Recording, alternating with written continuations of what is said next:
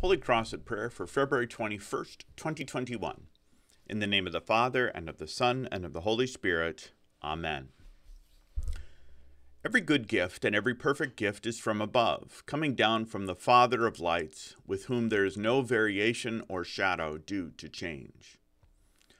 And from Genesis chapter 22. After these things, God tested Abraham and said to him, Abraham. And he said, Here I am.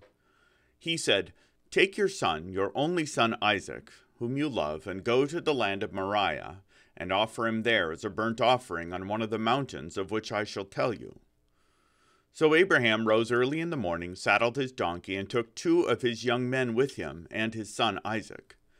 And he cut the wood for the burnt offering, and arose, and went to the place of which God had told him.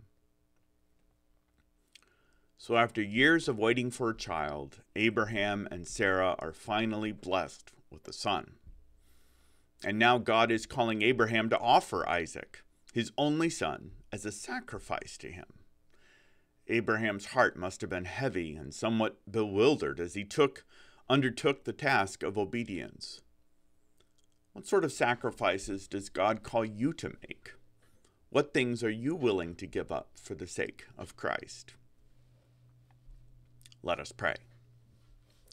Let your grace be upon Vicky, O Lord, and teach her to hope in the resurrection of the dead and the life of the world to come.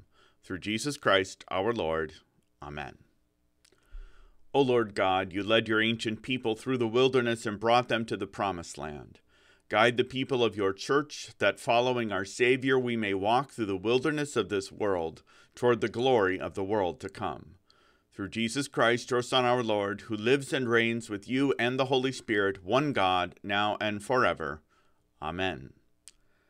Our Father, who art in heaven, hallowed be thy name. Thy kingdom come, thy will be done on earth as it is in heaven. Give us this day our daily bread, and forgive us our trespasses as we forgive those who trespass against us.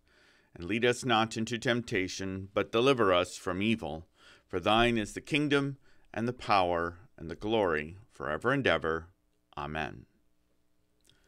The grace of our Lord Jesus Christ, and the love of God, and the fellowship of the Holy Spirit be with you all. Amen.